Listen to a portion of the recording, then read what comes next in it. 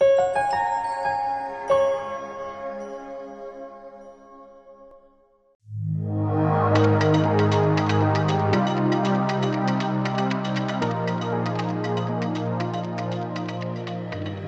everybody, good morning. My name is Alex and welcome back to Alex in the City. Wow, look at this.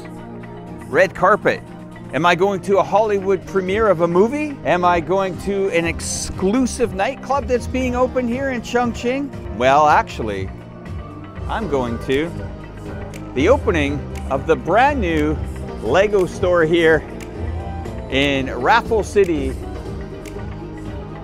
And this is one of their big flagship stores that is opened to the public this morning here, right at the end of October. And we're going to go through the doors here and we're going to discover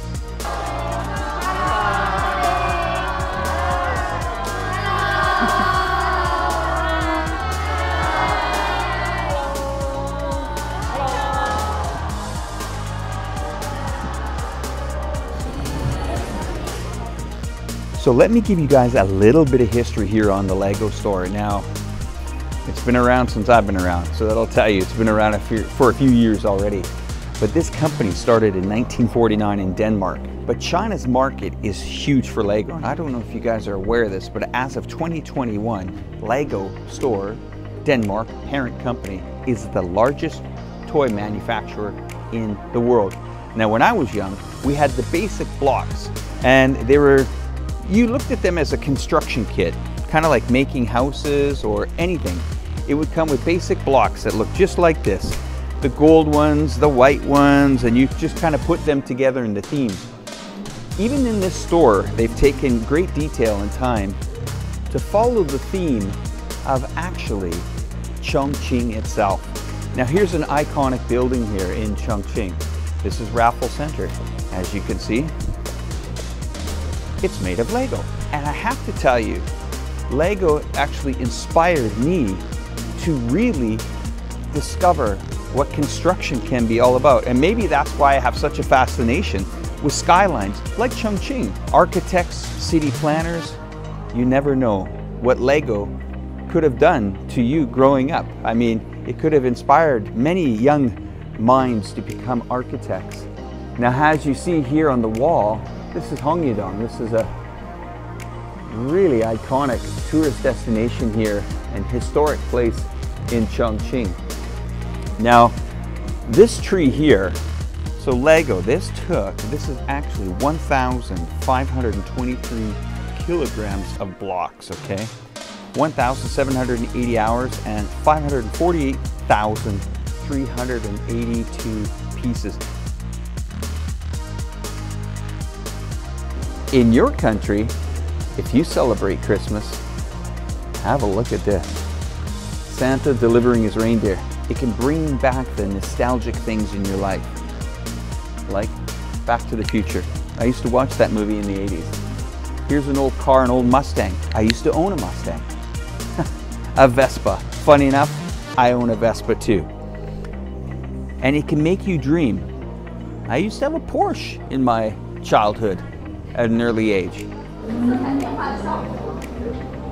Holiday spirit for you guys here. Holiday Main Street. I hope they give you something.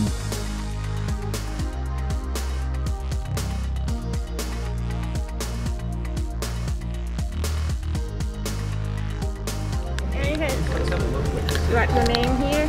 So my name, Julia. Personal figurine. Here we come. And now you can customize your t-shirt. So Julia, how does it feel to have one of the first figurines ever printed in CHONGQING, China? I feel special. Magic happening right in front of us. Wow, it's cool. And once again, this is a toy that you can grow with. I don't think any age could grow out of Lego. Finished product. The iChongqing, well, this is I love CHONGQING figurine. You can be more adventurous and change it up. So you can be as creative as you like. It's lots of fun actually.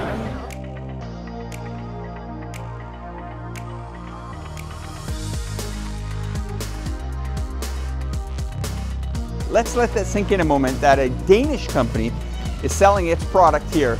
Just like Starbucks and other shops, Adidas, the High brand, Louis Vuitton, major company owners that employ many people in your country are producing products to China. Think about that for a moment. Talk soon, guys. Thanks for watching. Don't forget to hit that subscribe button. Take care.